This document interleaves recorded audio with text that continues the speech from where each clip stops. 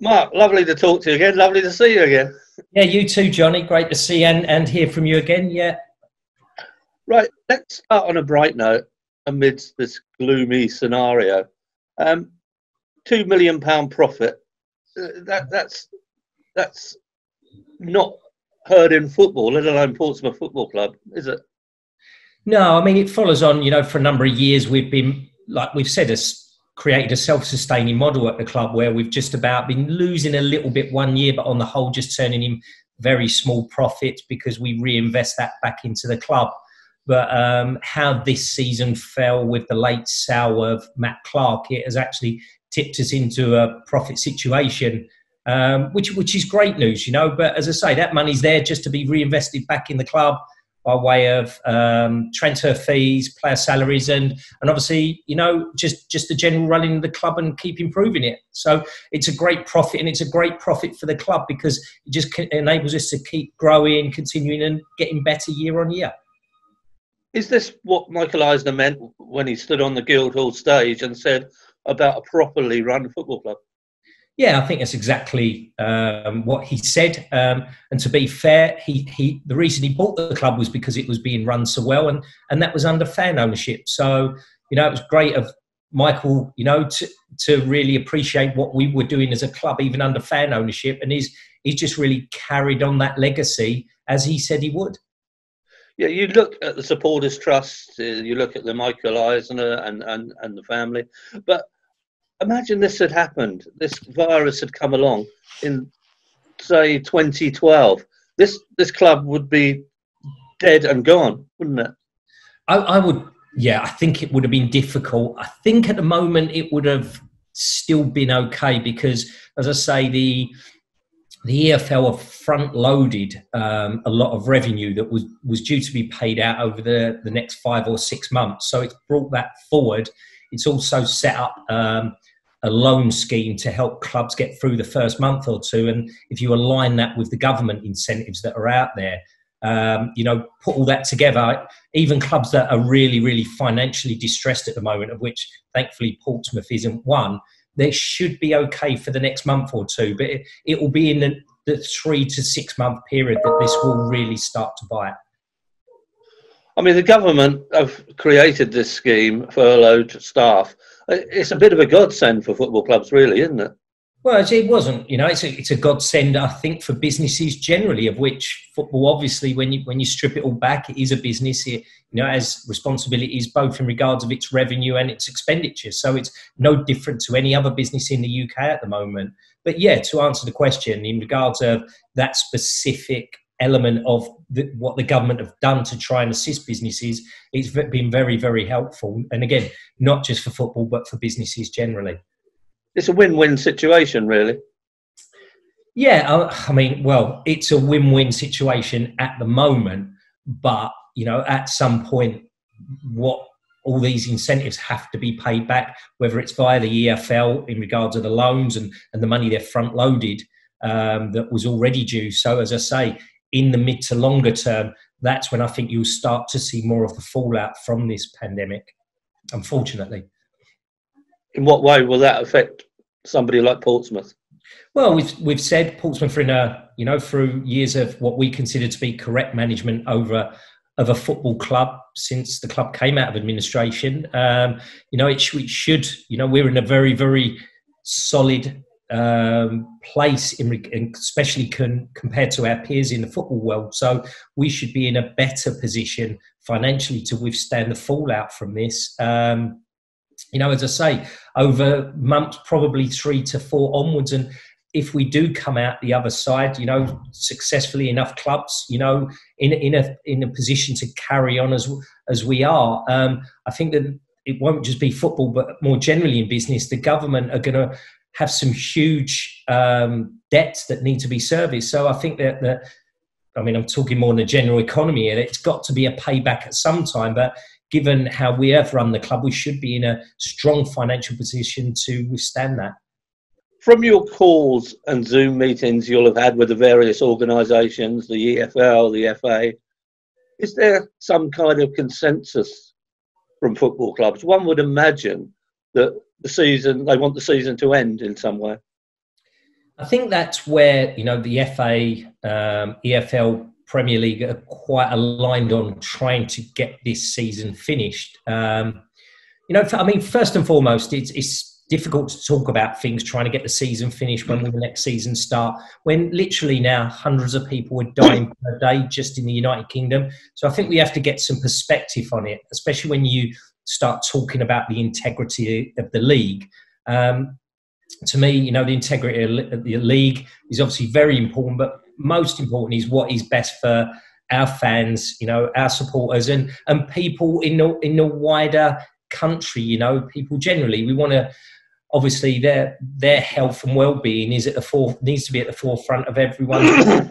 But I think the main thing is commercially, if you read the newspapers, and I'm not party to anything more than anyone else, just hear little bits of inside information, but the potential loss from the Sky deal commercially will tip a lot of clubs over the edge, especially in the EFL, maybe even as high up as the Premier League. Who knows? The figures being talked about are so vast. So it makes commercial sense at this moment to try and finish the 2019-20 season.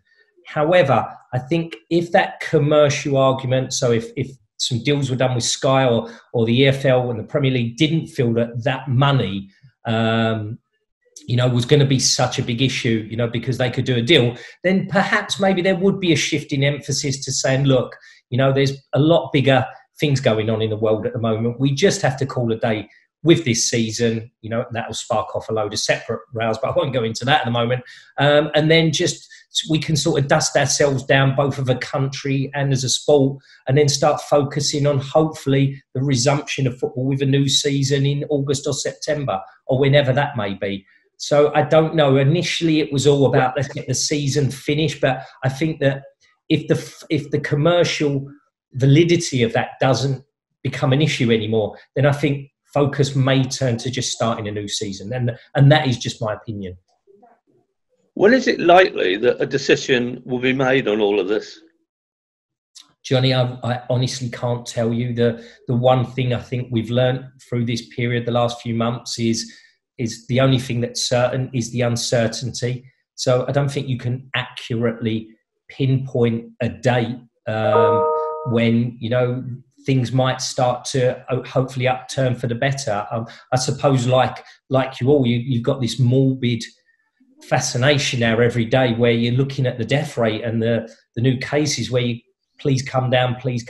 And unfortunately at the moment it looks like it just keeps creeping up. So where you can put a line and let's just say it spirals over the next few weeks in common with Italy, Spain, looks like America's going that way as well now, a lot of the countries. But until that rate starts to come down, and then at what level it's coming down, does the government start to relax all the things they've put in at the moment to stop the spread? When they start to relax those regulations as such, then you can probably start talking about it. But I think it's a bit crass at the moment for us to be talking about when's the season going to start when so many people are dying on a daily basis because of this disease. Yeah, what you say there rings out true, because the way the club has handled this situation from the start has been exemplary, and I think Christian Burgess mentioned it the other day. I think the something we've said, internally, and you know as well as me, Johnny, that because you've been in a lot of the meetings, that we can't control the virus, but we can control our communication. And something we've tried to do both internally, with all of our staff and in the wider public to our supporters and beyond, is try to keep that communication flow going. So I don't think we've done anything other than try and prioritise what is important, and obviously people's health, our staff's health, employees, players, non-playing staff. That is our absolute priority. Everything else there remains secondary. But, we've felt that we've had this obligation, both in regards of the testing that we did. We were very open and honest with getting that information out, who had contracted the virus. So we just sort of have really tried to keep both our staff internally and the wider public aware of what we're doing as a football club. And listen, I'm not saying we've got it right 100% of the times, you never do, but as long as you're open, honest, transparent, that sort of ticks 80% of the boxes, even if you maybe get the another 20% wrong. At least you're doing it with the best intentions. How are the players that contacted that got coronavirus? How are they faring now? Yeah, well, ones that had coronavirus, because I think they're beyond their time now, that they're deemed as having it. So, yeah, I speak to them. The last time I spoke to them was 2 days ago, where all of them absolutely now, no problems, no symptoms, and, are starting their way back into fitness. How is it possible for you to plan for next season when you still have this one hanging over you? You can't, Johnny. I mean, all you can do is do different scenarios of when hopefully the resumption may start again. So if it starts again in May, this is what happens. If it starts again in June, this is what happens. But I go back to what I said before. It's such an uncertain world there, not just for football, but for the economy and for people generally. You can't accurately plan anything at the moment. All you can do is have different contingencies along the way, depending when potentially we may start to come back and get back to a level of normality. And specific in football, what is going to be normal? Is it going to be playing behind closed doors for a spell just to get, hopefully finish this season, or if not, start next? Mass gatherings, I think in the scheme of things at the moment, that's looking a long way down the line. And again, that's just my personal opinion, but, in the models and the contingencies that we're doing, we are planning for a resumption of football, but maybe not, with fans in the stand. You talk about, playing behind closed doors. Surely with something like the leasings.com final, that couldn't happen, could it? Because it's almost a people's final. Well, it could happen. Obviously, it could happen, but would I personally be pushing? I would rather delay that, to have fans in the stadium, for the leasing.com to take place behind closed doors. And I don't know how Salford feel about this or the EFL, but I just couldn't see the point of that as a one-off game. It just wouldn't make any sense to me at all. It only makes sense if, we can all join together, hopefully post, the COVID-19's effect on the world, that we can play this game, at Wembley with a packed house, and it's a big day out. If it's not that, I would be probably lean towards not playing it. But again, that's just my opinion. I haven't spoken to anyone else about that. Have players' contracts been discussed here? They traditionally run out on June the 30th. Yeah, so the out-of-contract players, obviously, we stay in touch with them on an individual basis, but I've seen it muted out there as part of a wider solution to maybe getting this season finished, if that is feasible. Players having it really via the PFA, a blanket extension on players' contracts. But like I spoke to Christian this morning, actually, while I was out on my walk, and I just explained to him that, in isolation, it's not something I wouldn't want him or any of our players to worry about at the moment. We're committed to the end of their contracts on June 30th. At that point, if there is a chance for this season to finish, I'm pretty sure there will be a blanket extension agreement between the PFA, the EFL, the FA and the Premier League that will get them through. And if not, then you're back to negotiating. Do they want to extend extensions to their existing contracts, or have they got deals elsewhere? So, just pretty standard stuff, really, Johnny. During this extraordinary period, do things like the stadium go on hold, literally? Or are you still planning for that? It's funny you should ask that question, because there's difficulties. I mean, a lot of the projects, we can put on hold, but there is the essential health and safety work that needs to be done. And specifically, there's a big project that needs to be undertaken this season on the North Stand in regards of the roof and the cladding and the general structure. That is a 12 to 16 week piece of work. Now, if you read some of the articles, again, we have to have contingencies in place. They're saying that the close season this year might be very short. So there is a possibility that they rush to end this season, have just a 2 to 3 week break, and then start next season. Now, these works literally cannot be put off or, you could arrive at, I don't want to spook anyone here, but you could arrive at the unthinkable situation that these works not being done this summer could result in something worse than maybe even a heavy cut in capacity for next year in the North Stand.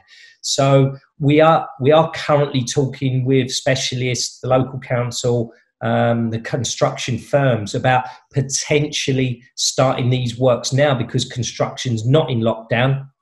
We would need to be convinced, that their own health and safety policies comply with government recommendations at the moment. But there is an opportunity now that, if you look at it, there is a possibility where the season may not commence for the next 3 to 4 months. So now may be the opportunity to actually get those works done. And we're in discussions with that at the moment. Hand on heart, do you think that football can ever come back the same? Yes, I really do. I think we've got to get over these 3 to 4 month period of everyone coming together, players via the PFA, the EFL, the Premier League, the government. If everyone can come together, work together over the next 3 to 4 months, then I do believe, hand on heart, that we can come through the other side, with something that resembles what the structures that we have now. But again, it's back to how long does this go on for, Johnny, and what does the government do next, not just to help football, but to help businesses more generally to get through this. But yeah, hand on heart, I think it is possible. It's not a cause that I've written off at the moment, but the next 3 to 6 months are going to be critical. Football and sport rightly takes a backward step, but we've got our fans out there, we've got businesses out there. Thoughts for them? Thoughts for them was the question. Yeah. Yeah. In this crisis. Yeah, obviously, I mean, as I've said, during our discussions in the last 20 minutes, and as I've said from really the start of this outbreak, absolute priority is, not just our staff, not just our supporters, but people in the wider general public. We all have to be on our guard, looking out for those around us that are, infirm, need help at this time, the less able in our society. And, via Pompey and the community, Claire, we're doing a lot of things with the NHS.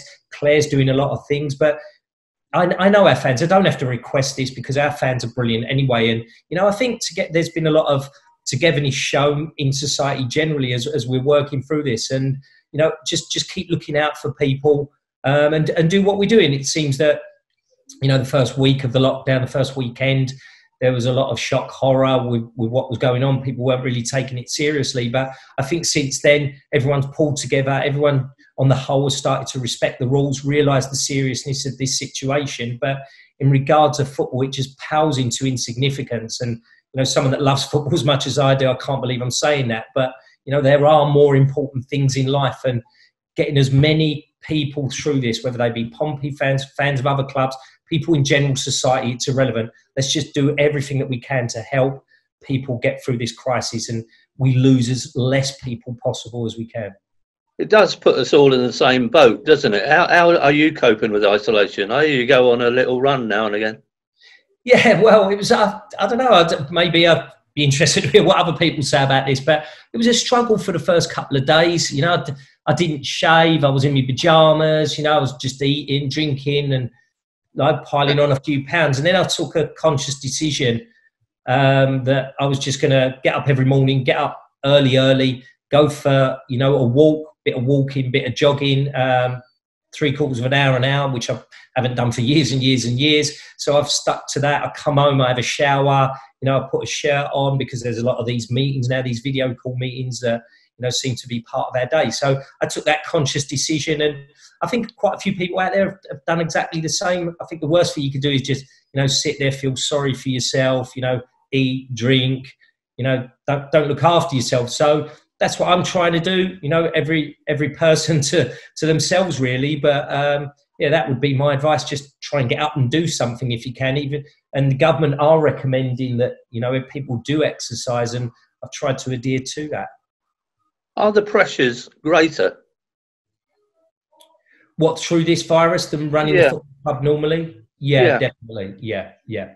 Felt a lot more responsibility to our staff, a lot more responsibility to, you know, our fellow man. You know, I know that seems a bit weird to say that, but you know, we as a family, we've been trying to look out for other people, you know, people that we know that are elderly. Are they okay? So I do think it's brought people together. But go back to the question, have I felt more of a pressure? Yes, because you're dealing with people's lives, both from a health point of view and economically. And that's why we've been committed from the start of this to, you know, Johnny, again, because you've been on the meetings and in discussions with our owners. At the very, very first meeting, we had to discuss just how serious this was. Our absolute priority has been, one, you know, the health and safety, not just of our players and fans and staff, but in the wider public, but then economically, that we were going to fight to the bitter end to keep our staff employed in full and on 100% of their money. And that continues to be our policy. Well, we all pray to get back to normality, whatever normality may be.